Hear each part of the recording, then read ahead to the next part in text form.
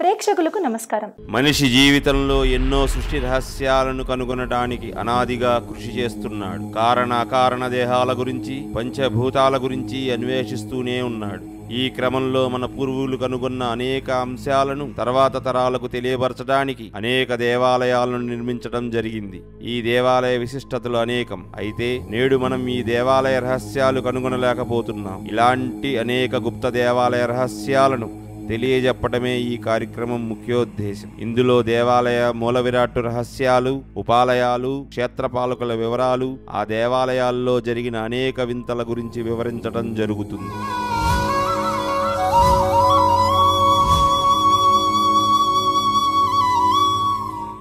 ప్రేక్షకులకు నమస్కారం. ఎన్నో వందల వేల ఏళ్ల క్రితం నిర్మితమైనటువంటి అనేక ప్రముఖ దేవాలయాల్లో నిగూఢమైనటువంటి రహస్యాలు నిక్షిప్తమై ఉన్నాయి.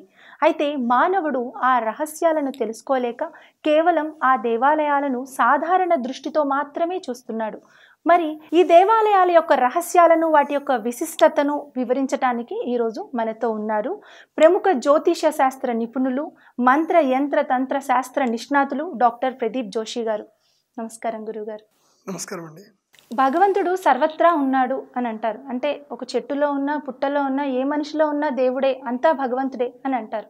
అయితే మనం ప్రతినిత్యం దేవాలయానికి వెళ్ళి దర్శనం చేసుకుంటే మంచిది అని కూడా అంటూ ఉంటారు.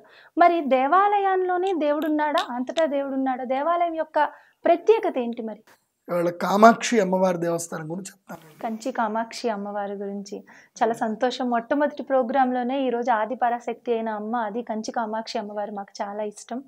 తప్పకుండా వివరించండి గురువుగారు. సో కామాక్షి అమ్మవారి గురించి ఎందుకు మనం స్టార్ట్ చేసామంటే, ఇవాళ మనం చేసే కార్యక్రమము ఇట్స్ అ బిగినింగ్. ఒక దేవాలయానికి సంబంధించిన మనం ఎన్నో ఎపిసోడ్లు చేయాలి. మనం భారతదేశంలో ఉండేటువంటి, ప్రపంచంలో ఉన్నటువంటి ప్రఖ్యాతమైన దేవస్థానానికి సంబంధించిన రహస్యాలను చెప్పే ప్రయత్నం చేస్తాం. వై వి చూజన్ కామాక్షి అమ్మవారు అనేది నాకు ఇప్పుడు స్ఫురణ కలిగింది. ఏంటంటే, శిశువు బీజం పొందిన తర్వాత గర్భస్థములో శిశువుకి ఆహారం మొత్తం ఎక్కడి నుంచి అందుతుంది? తల్లి బొడ్డు నుంచి. తల్లి బొడ్డు నుంచి. బొడ్డు నుంచి బొడ్డుకే కనెక్ట్ అవుతుంది కదా, అంబలికల్ కాట్ నుంచి కదా.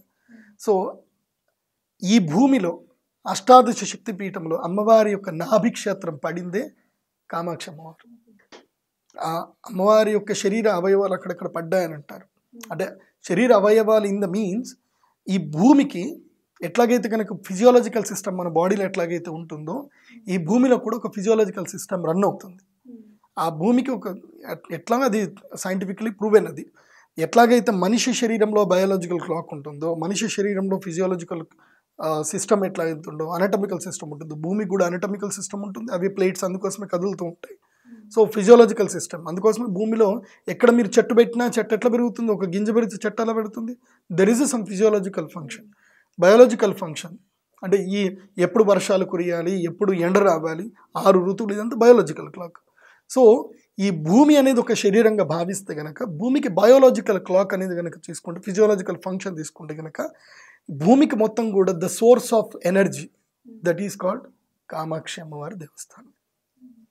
అందుకోసమే ఆ కామాక్షి అమ్మవారి దేవస్థానానికి దగ్గరలోనే మనకు ఉండేది చిదంబర క్షేత్రం. అది భూమికి అయస్కాంత క్షేత్రం. భూమికి మొట్టమొదటి సోర్స్ ఆఫ్ మ్యాగ్నెటిక్ ఫోర్స్ అనేది అక్కడనే ఉంది. అది కూడా సైంటిఫికలీ ప్రూవెన్. సో అమ్మవారి యొక్క అనాది శక్తి, ఆద్యంత శక్తి, వసుంధర. భూమిని వసుంధర అంటే అర్థం ఏంటిదంటే, అష్టధాతువులు. అంటే ఈ యొక్క జీవానికి సంబంధించి, జీవం పుట్టడానికి, జీవం నడవడానికి, చెట్టు పెరగడానికి అన్నిటికీ కూడా అష్టధాతువులు చాలా ఇంపార్టెంట్. సో ఆ అష్టధాతువులని పేరు వసుంధర, అది భూమి. ఆ భూమికి కేంద్రీకృతమైనటువంటి నాభిక్షేత్రము కామాక్షి అమ్మవారి దేవస్థానం. సో ఇవాళ మనం కామాక్షి అమ్మవారి దేవస్థానం తెలుసుకుందాం. శ్రీ గురుభ్యో నమః. శ్రీమాత్రే నమః. క్వణత్కాంచీధామా కరికలభకుంభస్తణనతా పరిక్షీణా మధ్యే పరిణత శరచ్చంద్రవదనా ధనుర్బాణాన్ పాశం శృణిమపి దదానా కరతలైః పురస్తాదాస్తాం నః పురమతితురాహో పురుషికా. శ్రీ గురుభ్యో నమః. శ్రీమాత్రే నమః. ఇప్పుడు కామాక్షి అమ్మవారి యొక్క మహిమ చెప్పాలంటే మనకు 100 ఎపిసోడ్లు అయినా సరిపో. కానీ మనం ఇప్పుడు దేవాలయ ప్రశస్తం గురించి వస్తాం కాబట్టి, ఈ యొక్క కామాక్షి అమ్మవారి యొక్క దేవాలయము ఏ ప్రాకారం కిందకు వస్తుందని అంటే, ముఖ్యంగా కామాక్షి అమ్మవారి దేవాలయానికి సంబంధించి ప్రాసాద లక్షణాల్లో మొత్తం 20 లక్షణాలు ఉంటాయి. అంటే 20 రకాల దేవాలయాన్ని నిర్మాణం చేయవచ్చు. అందులోపల ప్రముఖమైనది పద్మ ప్రాకార లక్షణం. సో ఇది పద్మ ప్రాకార లక్షణంతో కూడుకునేటువంటిది. పద్మ ప్రాకార లక్షణంలో దేవస్థానం కిందంటే 3 ప్రాకారాలు ఉంటాయి. అంటే 3 డోర్లు ఉంటాయి అన్నమాట. ముఖ్యమైనటువంటి ప్రాకారానికి 3 ద్వారాలు, గోడలు ఉంటాయన్నమాట. 3 అంటే 3టిని క్రాస్ చేస్తే కానీ అమ్మవారి గుడి లోపలికి వెళ్ళలేమన్నమాట. అంటే కామాక్షి అమ్మవారి దేవస్థానంలో ప్రధాన ప్రాకారం ఉంటుంది. ప్రధాన ప్రాకారం ఏంటంటే అది 18 అడుగుల ఎత్తు ఉంటుంది. 18 అడుగుల ఎత్తు. దానికి 4 వైపులా అంటే తూర్పు, పడమర, దక్షిణం, ఉత్తరం 4 వైపులా కూడా గోపురాలు ఉంటాయి. 4 ఎంట్రన్స్ ఉంటాయి. అంటే పద్మ ప్రాకారానికి 4 వైపులా ఎంట్రన్స్ ఉండాలి. సముద్గ పద్మ వేరు, పద్మ వేరు. పద్మ అనేటువంటిది పెద్దదన్నమాట. తిరుమల తిరుపతి దేవస్థానం ఏమో పద్మ ప్రాకారం, సముద్గ పద్మ. దానికి ఒకటే వైపు ఎంట్రన్స్ ఉంటుంది. నిజంగా చెప్పాలంటే తిరుమల తిరుపతి దేవస్థానం కామాక్షి అమ్మవారి దేవస్థానం కన్నా తిరుమల తిరుపతి దేవస్థానం చిన్నదే. అది నేను తర్వాత చెప్తాను మీకు. మళ్ళీ తిరుపతి దేవస్థానం గురించి కాన్సెప్ట్ వచ్చినప్పుడు అది ఎక్స్ప్లెయిన్ చేస్తాను. ఇది పద్మ ప్రాకార లక్షణంతో కూడుకునేటువంటిది. ఇది మనకి ప్రాసాద లక్షణము భృగు సంహితలో వస్తుంది, ఇది గర్గ సంహితలో వస్తుంది. ఈ పద్మ ప్రాకారంలో అమ్మవారికి మనం దర్శనం చేసుకోవడానికి ఈస్ట్ వైపులో నుంచి పూర్వకాలంలో ఒక పద్ధతి ఉండేది. ఎవరెవరి జన్మ నక్షత్ర ప్రకారం వాళ్ళు ఆయా ప్రాకారం నుంచి రావాలని ఒక పద్ధతి ప్రకారం ఉండేది. అప్పట్లో అందరికీ జ్యోతిష్ శాస్త్రం మీద అవగాహన బేసిక్స్ ఉండేది కాబట్టి ఆయా ప్రాకారం నుంచి వాళ్ళు ఎంటర్ అయిపోయిన తర్వాత ప్రధాన ప్రాకారం నుంచి అందరు మళ్ళీ తూర్పు ప్రాకారం నుంచి రావాలి. అయితే పూర్వకాలము ఇది కామాక్షి అమ్మవారి దేవస్థానానికి సంబంధించింది. ఇప్పుడు ఇది ఈస్ట్ వైపు నుంచి కామాక్షి అమ్మవారి దేవస్థానము. ఇందులోపల ఈస్ట్, వెస్ట్, నార్త్, సౌత్ ఉంటుంది. ఇది ప్రధాన ప్రాకారము, ఇది ద్వితీయ ప్రాకారము, ఇది అంత ప్రాకారము. ఇందులోపల చిన్నగా అమ్మవారి యొక్క అంత ప్రాకారం ఉంటుంది. ఈ 3 ప్రాకారాలతో కలిసి ఉంటుంది. సో ఇది ఒక సిస్టమేటిక్ థియరీలో కట్టింది. ఫస్ట్ కామాక్షి అమ్మవారికి సంబంధించిన దేవస్థానంలో ప్రతి ప్రాకారంలో ఏంటంటే, మీరు మామూలుగా దేవస్థానానికి వెళ్తే కనుక ఈస్ట్లో గోపురంలో ఎంటర్ అవుతారు, ఎగ్జాక్ట్ మళ్ళీ ఈస్ట్లో ఇంకో గోపురంలో ఎంటర్ అవుతారు, మళ్ళీ ఇంకో ప్రాకారం ఎంటర్ అవుతారు, దేవస్థానం దర్శనం చేసుకుంటారు. అలా తిరిగి మళ్ళీ బయటకు వచ్చేసి ఈస్ట్లో నుంచి కానీ బయటకు వెళ్ళిపోతారు. ఇప్పుడు తిరుపతి దేవస్థానం జరిగేది అది.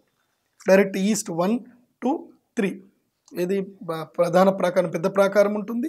తర్వాత ఆనంద నిలయము, తర్వాత ఇది వెండి ప్రాకారం ఏదైతే ఉంటుందో, తర్వాత గరుడ స్తంభం దాటుతాము, తర్వాత ఒక ప్రాకారంలోకి వెళ్తాం, అక్కడ కూడా ఇంకో గోపురం ఉంటుంది. ఆ తర్వాత లోపల వైకుంఠ ద్వారం ఉంటుంది, అక్కడికి వెళతాం. సో 3 ద్వారాలు ఇక్కడ. అట్లాగే ఇది కూడా 3 ద్వారాలకు సంబంధించింది. ఈ కామాక్షి అమ్మవారి దేవస్థానం మరి అట్లా వెళ్ళకుండా మనం ఎట్లా వెళ్తాము అంటే కనుక, ఈస్ట్లో వస్తాము, రైట్ టర్న్ అవుతాము, ఈశాన్యం లోపల నుంచి ఎంటర్ అవుతాము, ఉత్తరం లోపల నుంచి లోపలికి వెళ్తాము, వెళ్ళి ఆ ఉత్తరం నుంచి ఈశాన్యం ద్వారా వచ్చి అమ్మవారి దర్శనం చేసుకొని మళ్ళీ ఆగ్నేయం వైపు ప్రయాణం చేసి పశ్చిమంలో నుంచి అమ్మవారికి ప్రదక్షిణ చేసుకొని మళ్ళీ ఉత్తరం నుంచి బయటకు వెళ్ళిపోతాం. ఇది ఎవరికి? సామాన్య ప్రజలకి. కానీ అర్చకులు అమ్మవారి దేవస్థానం లోపలికి తూర్పులో నుంచి వెళ్ళారు, నైరుతిలో నుంచి వెళ్తారు. నైరుతి వాస్తవంలో వాస్తు ప్రకారం చెప్పాలంటే నీచ నడక.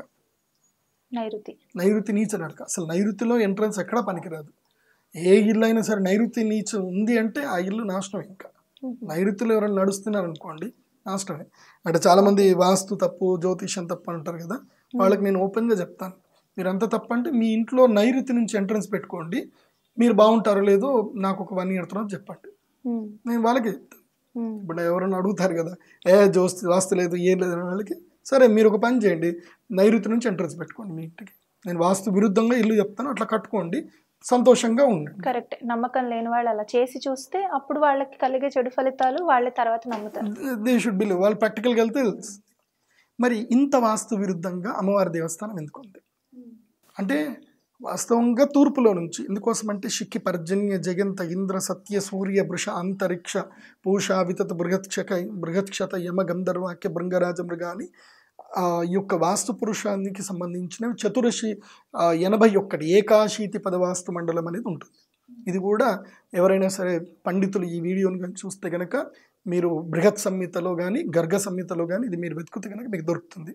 ఇది ఏకాశీతి పదవాస్తు మండలం అని గూగుల్లో మీరు సెర్చ్ చేసిన ఏకాశీతి 81 స్టెప్స్ ఆఫ్ వాస్తు పురుష మండలాన్ని మీరు కొడితే మీ గూగుల్లో కూడా వచ్చేస్తుంది. అందుకోసం మన ప్రదీప్ జోషి ఎంత కరెక్ట్ చెప్తున్నాడని చెప్పి ప్రమాణబద్ధంగా ఉండాలి. నాకు ఇది ఎందుకు అలవాటు అయిపోయిందని అంటే, నేను రీసెర్చ్ చేసేటప్పుడు మా గురువు గారు నేను కష్టపడి రీసెర్చ్ చేయాలి, ఆ కాన్సెప్ట్ తయారు చేయాలి, ముందు ఆయన పెట్టాలి. ఆయన మొత్తం చదివి where is the resource Pradeep, ప్రమాణం, వెర్ ఈజ్ ద ప్రమాణం అనేవాళ్ళు. ప్రమాణం ఎత్తుకోరావాలి కదా, మళ్ళీ పోయి ప్రమాణం అంతా తీసుకొచ్చి ఇస్తే కానీ ఆయన అప్రూవల్ ఇచ్చేవారు కాదు. లైక్ రామానుజన్ గారు కూడా, ఎవరైతే మ్యాథమెటిషియన్ గ్రేట్ రామానుజన్ గారు కూడా, ఆయన కూడా ఏదన్నా రీసెర్చ్ చేస్తే ఫార్ములాస్కి నాకు ఎవిడెన్సెస్ కావాలండి, వాళ్ళు ఎవిడెన్స్ లేకుండా ఆయన ఫార్ములా ఓకే చేశారు.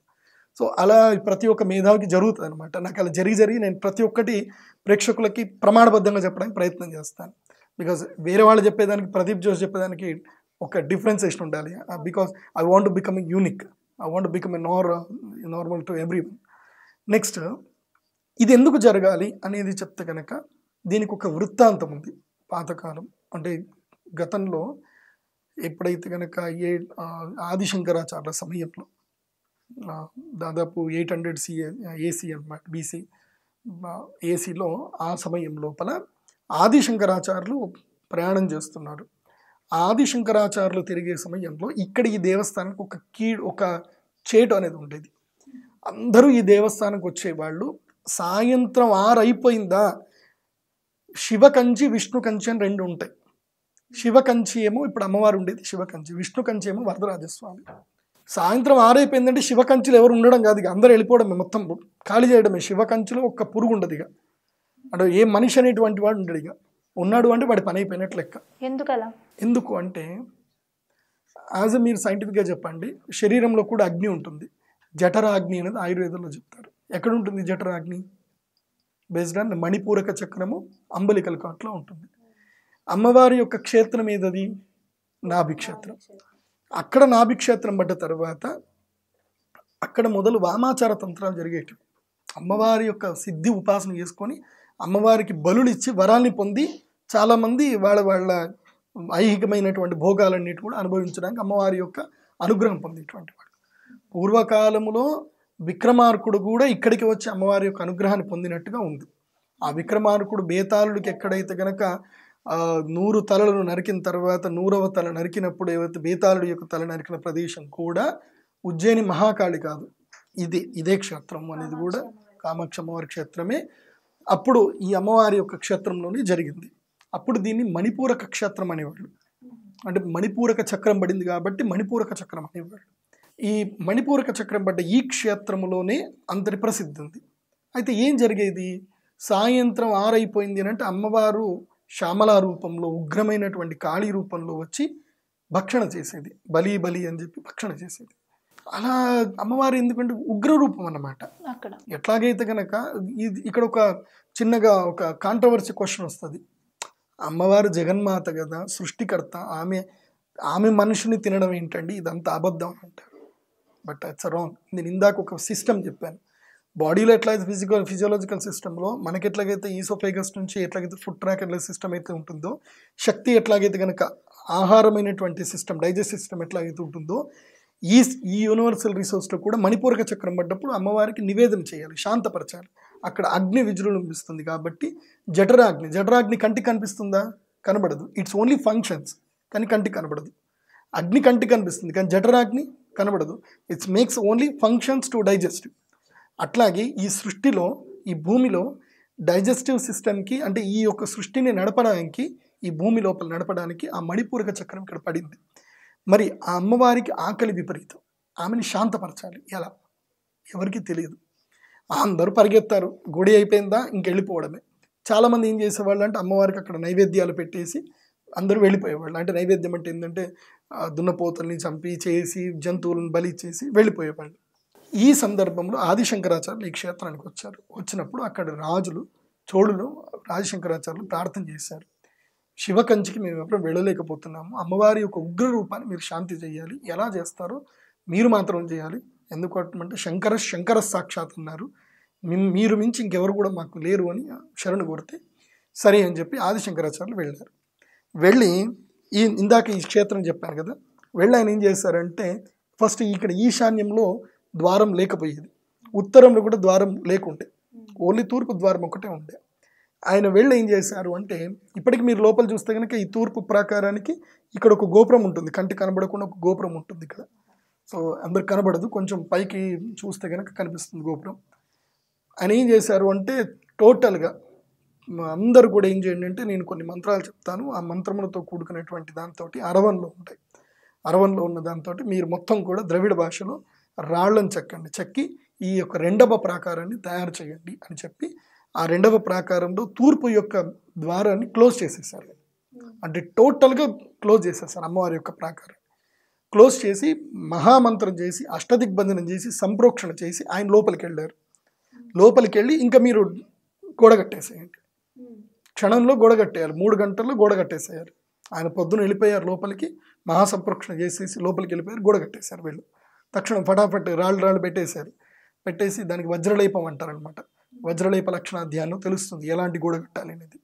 ఆ వజ్రలేపం చేసేసి టోటల్గా ప్రాకారం గోడ కట్టేశారు. ఆయన లోపల ఉన్నారు. నాకు నేనే మీకు చెప్పే వరకు మీరెవరు బయటకు రావద్దు. ఇక్కడ నుంచి ఒక దివ్యమైన శక్తి కనిపిస్తుంది, తేజస్సు కనిపిస్తుంది. ఎప్పుడు సూర్యోదయం కాక మునుపు ఒక తేజస్సు కనిపిస్తుంది. ఆ తేజస్సు కనిపిస్తేనే మీరు డోర్ ఓపెన్ చేయండి, లేకపోతే డోర్లు ఓపెన్ చేయొద్దు, అంటే గోడ పలగొట్టండి. అది ఎక్కడ ఉత్తరం వైపు గోడ పలగొట్టండి అని చెప్పేశారు ఆయన. చెప్పేసి ఆయన లోపలికి వెళ్ళారు. లోపలికి వెళ్ళిపోయి అమ్మవారు మొత్తం ద్వారాలు వేసుకొని ఆయన ఒక్కరే కూర్చున్నారు అమ్మవారి ముందు, ఆదిశంకరాచార్యులు. అప్పుడు అమ్మవారి యొక్క శిలామూర్తి తప్ప ఇంక ముందు శ్రీచక్రం ఏదైతే ఉందో ఆ శ్రీచక్రం అక్కడ అట్లాగే ఉంది, ప్రతిష్టాపన చేసింది ఉంది. ఆ శ్రీచక్రానికి ఉత్తరాభిముఖం అనేది లేదు, కేవలం శ్రీచక్రం మాత్రమే ఉంది. దాన్ని భూపుర శ్రీచక్రము అంటారు. అది చాలా అద్భుతమైనటువంటి శక్తి సంపన్నమైన భూపుర శ్రీచక్రం. అది ఆ భూపుర శ్రీచక్రం అక్కడే ఉంది. ఆ ఉన్న తర్వాత అక్కడ ఆదిశంకరాచార్యులు ముందు కూర్చున్నారు. అమ్మవారు వచ్చింది ఎలాంటి రూపంతో, వికృతమైనటువంటి రూపము, శ్యామల రూపము, కూరలు ధరించి వికృతమైన రూపంతో అమ్మవారు బయటకు వచ్చింది. కపాలధారిణి వచ్చి, ఎవడరా నువ్వు ఇక్కడ కూర్చున్నావు అని చెప్పేసి అనేసరికి ఈయన నవ్వుతున్నాడు అమ్మవారితో. ఎందుకోసమంటే యద్భావం తద్భవతి, యాదృశీ భావనాయస్య దైవీయస్య తాదృశం భవిష్యసి అని శాస్త్రం. కృష్ణుడు కూడా భగవద్గీతలో చెప్పాడు, మీరు ఏ దృష్టితో చూస్తే నేను ఆ దృష్టితో మిమ్మల్ని కనిపిస్తాను అని. కాబట్టి ఆయన అమ్మవారిని అమ్మ దృష్టితో చూస్తున్నాడు. ఆయన కళ్ళకేమో ఆమె అమ్మలాగా కనిపిస్తుంది, కానీ మనము ఇప్పుడు నేను ఎక్స్ప్లెయిన్ చేస్తున్నాను, కాళీ కనిపిస్తారు, కాళీ రూపంలో కనిపించారు. కాబట్టి అమ్మవారు కాళీ రూపంలో కనిపించడానికి ప్రయత్నం చేస్తున్నారు, కనబడట్లేదు. ఆయన అమ్మవారిని అలాగే చూస్తున్నారు, నవ్వుతూ ఉన్నాడు. ఏరా అర్భక, ఏం కావాలరా, ఇక్కడ ఎందుకు ఉన్నావురా, నాకు ఆకలిస్తుంది, నేను తినేస్తాను అంటే ఆయన నవ్వడం తప్ప ఏమీ చేయట్లేదు. అంటే లోపల ఆయన స్మరణ చేస్తున్నాడు, అమ్మవారి యొక్క బీజాక్షర స్మరణ చేస్తున్నాడు. ఆ ఆరా డెవలప్ అయ్యి ఆ శక్తిని అక్కడ రీచ్ అయింది. ఆ శక్తి రీచ్ అవ్వగానే అమ్మవారు శాంతమూర్తిగా కాకుండా కూర్చుంది, మాట్లాడుతుంది. ఇంకా పూర్తి శాంతి కూడా మాట్లాడుతుంది. ఎందుకు కూర్చున్నావు, నీకేం కావాలి, నేను తినేస్తానని భయపడుతుంది. అమ్మ నువ్వు నన్ను తినేసి, కాకపోతే నాతోటి నువ్వు ఆడు, నాతోటి నువ్వు పాచికలాడు, నువ్వు పాచికల్లో గెలుస్తే కనుక నువ్వు నన్ను తినేసి, అంటే నీ లోపల ఒక శక్తి ఏదైతే ఉందో ఆ శక్తిని దాటి నేను ముట్టలేకపోతున్నాను, కాబట్టి ఆ శక్తిని జరుపు, నేను తినేస్తాను అంటుంది. ఆ శక్తిని నేను జరిపేస్తానమ్మా, నువ్వు ఓడిపో అని చెప్పేసి. నేను ఓడిపోతే తినేసి, నువ్వు ఓడిపోతే నేను చెప్పినట్టు నువ్వు వినాలి అంటాడు. సరే అని చెప్పి అమ్మవారిని అక్కడ కూర్చోబెట్టాడు ఆయన. అప్పుడు ఆయన పాచికలాడటం ప్రారంభం చేశాడు. ఇప్పటికీ అక్కడ పాచికలాడిన ప్రదేశం ఉంది, ఎదురుగానే ఉంది పాచికలాడిన ప్రదేశం. అక్కడ కూర్చొని అమ్మవారి యొక్క మంత్రాన్ని ఉచ్చారణ చేస్తున్నారు. ఎట్లాగైతే అమ్మవారు పాచికలాడడానికి ఆ దృష్టిలో గెలవడానికి పడిపోయిందో అప్పుడు వెనక నుంచి ఆ ఉన్న బీజాక్షరాల్ని మార్చేశారు. అందుకోసమే శ్రీచక్ర ఉపాసనలో సబీజాక్షర శ్రీచక్ర ఉపాసన, నిర్బీజాక్షర శ్రీచక్ర ఉపాసన అని 2 ఉంటాయి. సబీజాక్షరంతో కూడుకున్న శ్రీచక్రానికి మీరు ఏ మంత్రం చదవకపోయినా పర్వాలేదు, ఏం పూజ చేయకుండా పర్వాలేదు, వాటిని కేవలం దర్శనం చేసుకొని, నమస్కారం చేసుకొని, ధ్యానం చేసుకుంటే అందులో ఉన్న ఎనర్జీ వచ్చేస్తుంది. బికాస్ ఆ సబీజంలో ఏంటంటే ఈ ఒక ఎనర్జీని నిక్షిప్తం చేసేస్తారు. కానీ నిర్బీజం అంటే బీజాక్షరాలు లేవు, గుప్త బీజాక్షర యంత్రాలు ఉంటాయి. అక్కడ ఉన్నటువంటి శ్రీచక్రం ఏంటంటే గుప్త బీజాక్షరం, అక్కడ బీజాక్షరాలు కనబడవు. ఆ బీజాక్షరాన్ని కాంటంప్లేట్ చేసి అక్కడ ఎస్టాబ్లిష్ చేస్తారు. అప్పుడు ఆయన మంత్ర ప్రతిష్టాపన చేసి ఆయన యొక్క ఇంకొక స్వరూపంలో అక్కడ వెళ్ళి అమ్మవారికి లోపల పూజ చేస్తున్నారు ఆయన. బికాస్ శంకరాచార్యులకు ఏముంది, ఆయన పరకాయ ప్రవేశ శక్తి ఉంది ఆయనకి. ఈ కాయముని ఇక్కడే ఉంచి ఇంకొక శక్తితోటి, ఆయన ఆత్మశక్తితోటి అక్కడికి వెళ్ళి, పంచభూతాత్మశక్తితో ఇక్కడ అమ్మవారితో ఆడుతుంది, ఆత్మశక్తితో అక్కడికి వెళ్ళి అమ్మవారిని ఏమార్చి అక్కడ ఏం చేస్తున్నారంటే ఆయన ఆ యొక్క బీజాక్షరాలని నిక్షిప్తం చేశారు. ఏది యాక్చువల్లీ లమ్ అనే బీజాక్షరం తూర్పు వైపు ఉంటారు, ఆ లం బీజాక్షరం పశ్చిమ వైపు వెళ్ళి రం బీజాక్షరాన్ని మధ్యలో ఎస్టాబ్లిష్ చేయడం. రం అంటే అగ్ని బీజాక్షరం. అగ్ని బీజాక్షరాన్ని మధ్యలో ఎస్టాబ్లిష్ చేస్తే ఏం జరుగుతుందంటే ఆకలి విపరీతం అవుతుంది. సో ఆ రమ్ అనే బీజాక్షరాన్ని తీసేసి అక్కడ శ్రీం అనే బీజాక్షరాన్ని ఎస్టాబ్లిష్ చేశారు. శ్రీం బీజాక్షరం ఏంటంటే చిన్మయ తత్వము, ఆనందమయ తత్వం. ఆ శ్రీం అనే బీజాక్షరాన్ని మధ్యలో ఎస్టాబ్లిష్ చేసి, ఎందుకోసం అంటే శ్రీచక్ర శ్లోకం ఉంటుంది. బిందు త్రికోణ వసుకోణ దశార యుగ్మం అన్వస్త్రణాగదళ షోడశపత్ర యుగ్మం వృత్తత్రయంచ ధరణి సదసత్రయంచ శ్రీచక్రరాజముదిత పరదేవతాయ అని ఆ పరదేవతకు ఇలాంటిది ఆ తత్వం ఇక్కడ చెప్తారు. మళ్ళీ సౌందర్యల గారు కూడా చెప్తారు. చతుర్భిశ్రీకంఠై శివయువతిభి పంచభిరపి ప్రభిన్నాభిశంభోర్నవభిరపి మూల ప్రకృతిభి చతుశ్చత్వారింశత్ వసుదళ కళా శక్తి వలయ త్రిరేకార్భిస్సార్ధం తవ శరణ కోణా పరిణతా అని అంటారు. ఇక్కడ మీరు డాక్టర్ కదా, what are the physiological functions? ఎన్ని సిస్టమ్స్ ఉంటాయి బాడీలో? There are 11 systems in the body. 11 కదా systems. The main systems are 11 systems. శ్రీచక్రంలో కూడా 11 ఉంటాయి. అవి ఏంటివి? మొత్తం ముఖ్యమైన 9 ఉంటాయి. ఆ 9లో ఏంటి అంటే కనుక 5, 4 వైటల్ ఆర్గన్స్ అని 5 ఏవి? Brain, heart, liver, kidney, then ఇదేంది థొరాసిక్ కేజ్, లేదు lungs. These are 5 organs are vital organs.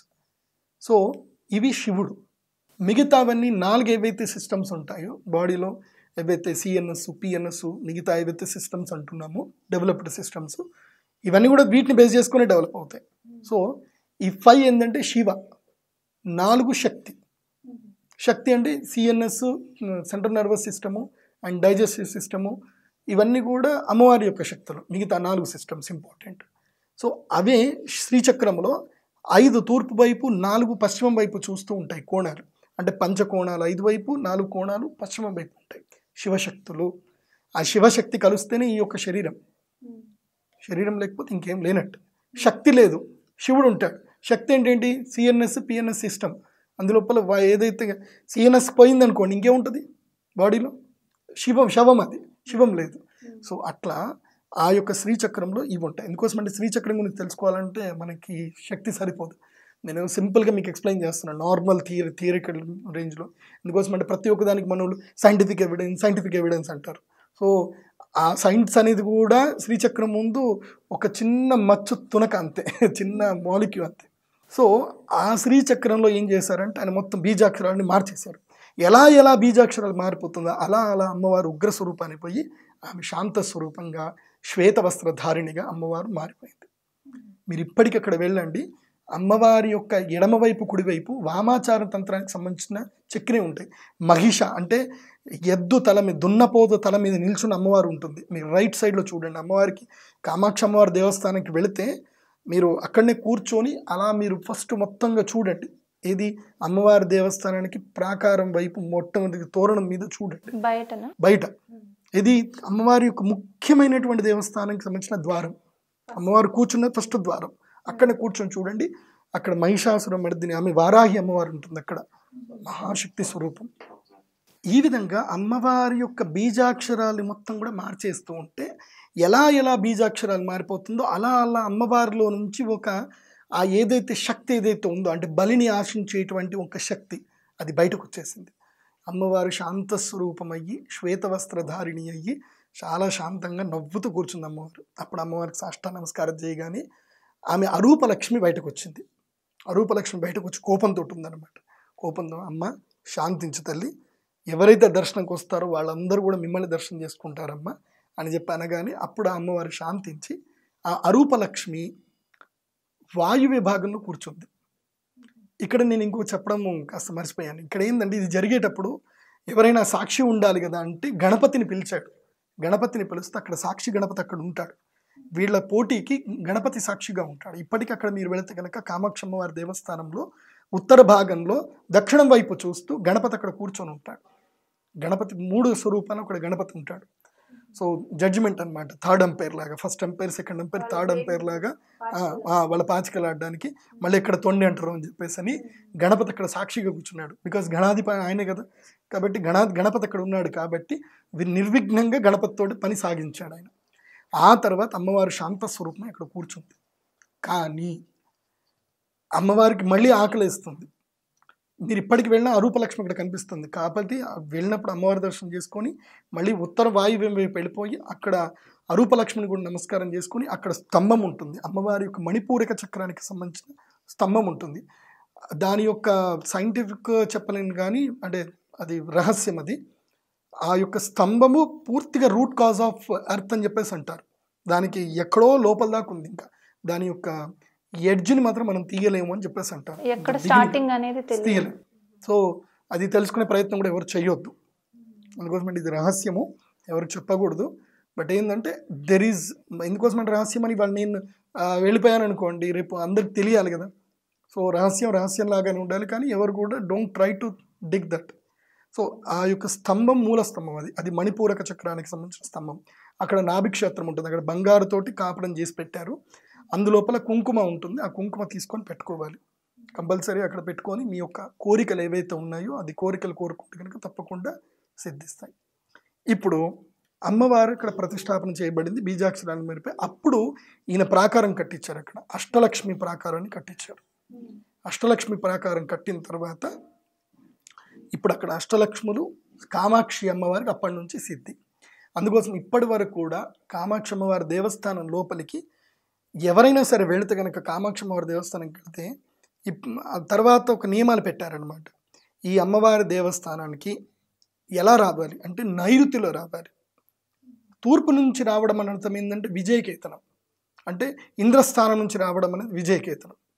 కానీ ఈ అమ్మవారి గుడికి మాత్రం నీచం నుంచి రావాలంటే, అమ్మా నేను చాలా నీచుణ్ణి, నాకు ఏ శక్తి లేదు, నీకు పూజ చేసే శక్తి లేదు, నేను అనర్హుణ్ణి, కాకపోతే నీ యొక్క అనుగ్రహం కోసం వస్తున్నాను అని చెప్పి కంప్లీట్గా క్షమాభావనతో, కంప్లీట్గా ఇంకా వితౌట్ ఎనీ ఈగో అన్నట్టుగా వచ్చినట్టుగా భావనది. నీచ నడక అంటే అర్థం ఏంటిది?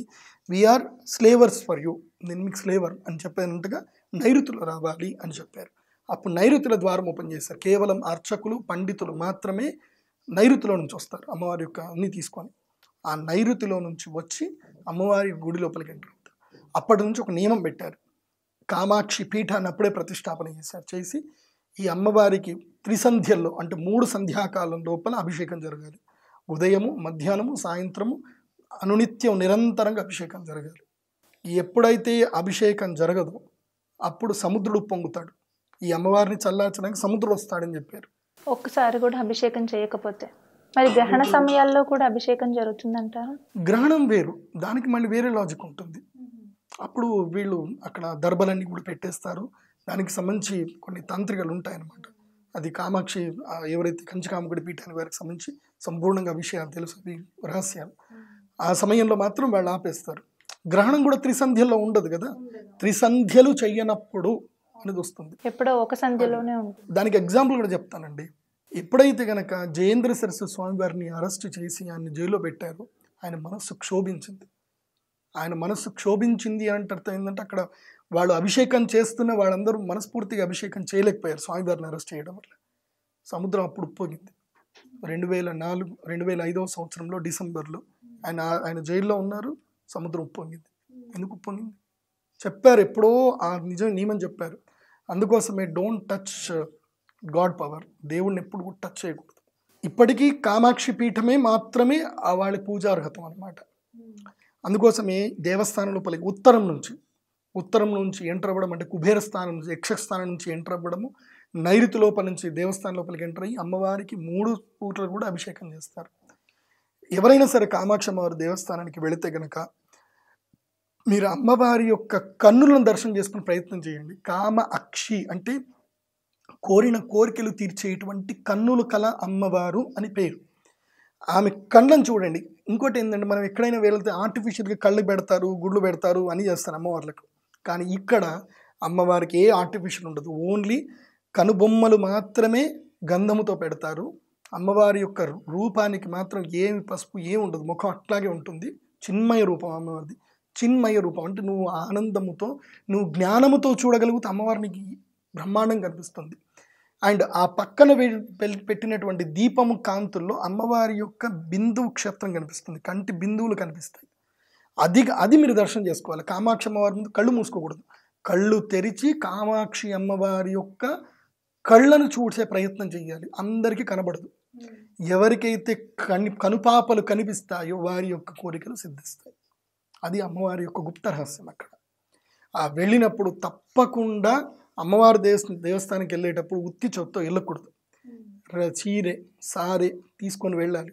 ఇంత 1 కిలో పసుపు, కిలో కుంకుమ, తర్వాత ఒక 10 లీటర్ల 11 లీటర్ల పాలు, తర్వాత అమ్మవారికి సంబంధించిన పూలదండలు, ఇంకా అన్నీ తీసుకొని సౌభాగ్య వస్తువులు ద్రవ్యాలని కూడా ఒక 2 కిలోల తేనె. నేను వెళ్ళినప్పుడు అట్లాగే వెళ్తాను. నేను 2 కిలోల తేనె, 11 లీటర్ల పాలు, అమ్మవారి యొక్క చీర సారె, ఓడి బియ్యము అన్నీ తీసుకొని వెళ్ళాలి.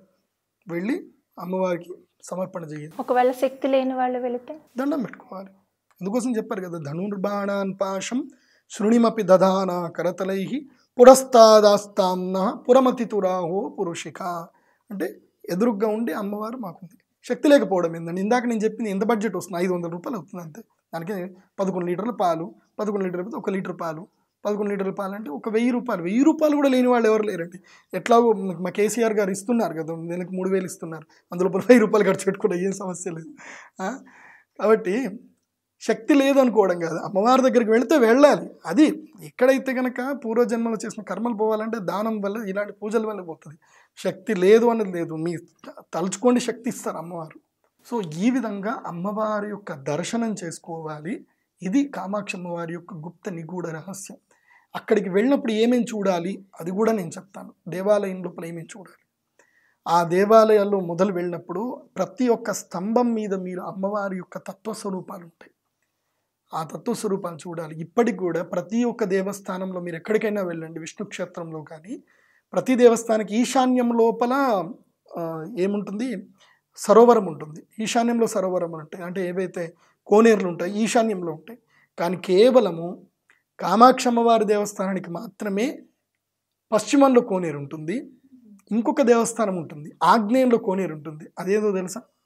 ఇప్పుడు ఆ కోనేరు మొత్తం నాశనం పట్టించేశారనుకోండి, బాసర అమ్మవారికి ఆగ్నేయంలో కోనేరు ఉంటుంది. ఏమీ తెలియని ఆగమ పండితులు వచ్చి ఇక్కడ కోనేరు ఉండొద్దు, ఇది కరెక్ట్ కాదు అని చెప్పి, ఇంకోటి అక్కడ అమ్మవారికి దేవస్థానంలో ఈశాన్యం లోపల అశ్వత్థ వృక్షం ఉంది, ఆగ్నేయంలో ఈశాన్యంలో అశ్వత్థ వృక్షం ఉండే, ఇక్కడ ఉండకూడదు తీసేయండి అన్నారు. బాసరలో. నేను బాసరది కూడా చెప్తాను మీకు తర్వాత. ప్రతి ఒక్క దేవస్థానానికి సంబంధించి పూర్తిగా రూట్ వర్డ్స్తో సహా మొత్తం చెప్తాను. ఎందుకోసమంటే ఇవాళ భావి ప్రపంచంలో భావి భారతీయులందరికీ కూడా ఈ విషయాలు ఎప్పటికీ ఉండాలి. సుమన్ టీవీ ద్వారా ఎప్పటికీ వీడియోస్ అందరి దగ్గర ఉండాలి. కాబట్టి ఈ అమ్మవారి దేవస్థానానికి వెళ్ళినప్పుడు అక్కడ వారాహి అమ్మవారిని తప్పకుండా దర్శనం చేసుకోవాలి. మహిషాసురుడి మీద నిల్చుని ఉన్నటువంటి వారాహి అమ్మవారు ఉంటారు. ఆ అమ్మవారి యొక్క తత్వస్వరూపాలన్నీ ఉంటాయి. వాటన్నిటిని క్షుణ్ణంగా దర్శనం చేసుకోవాలి. స్తంభాలన్నిటి మీద తత్వస్వరూపాలు ఉంటాయి. అమ్మవారి యొక్క యోగ స్వరూపాలు వీరాసనంలో, భద్రాసనంలో, పద్మాసనంలో. అమ్మవారు అక్కడ ఏ ఆసనంలో కూర్చుంటుంది? యోగశాస్త్రం అక్కడ సిద్ధాసనంలో కూర్చుని ఉంటుంది. ఆసనాల్లో 4 ఆసనాలు మోస్ట్ ఇంపార్టెంట్. సిద్ధాసనం, భద్రాసనంలో అవి 2 ఇంపార్టెంట్. పద్మాసనంలో కూర్చోవాలి, లేదంటే సిద్ధాసనంలో కూర్చోవాలి. అమ్మవారు అక్కడ సిద్ధాసనం కూర్చుంటుంది. The left heal touch to the perineum and right heal on the left heal అన్నమాట. అలా కూర్చొని ఉంటారు. అంటే ఎడమ కాలు పెరినియం టచ్ అవుతుంది, ఎడమ సోల్ ఏదైతే కనుక కాలు పెరినియం టచ్ అవుతుంది, రైట్ లెగ్ దాని మీద ఉండి ఇలా కూర్చొని ఉంటుంది అమ్మవారు. అది సిద్ధాసనం, అద్భుతమైన సిద్ధాసనం. ఏదైనా సిద్ధులు పొందాలంటే అదే ఆసనం కూర్చోవాలి, లేకపోతే ఇంకా సిద్ధి జరగదు. అమ్మవారి సిద్ధాసనం కూర్చుంది. ఆ ఆసనం గురించి తెలుసుకోండి. అమ్మవారిని చూసేటప్పుడు ఒక యోగనిష్ఠతో ఎవరు ఎలా కలుస్తే అలా కనబడుతుంది అమ్మవారు. అలా అమ్మవారిని దర్శనం చేసుకోండి, కళ్ళతో పూర్తిగా చూడండి.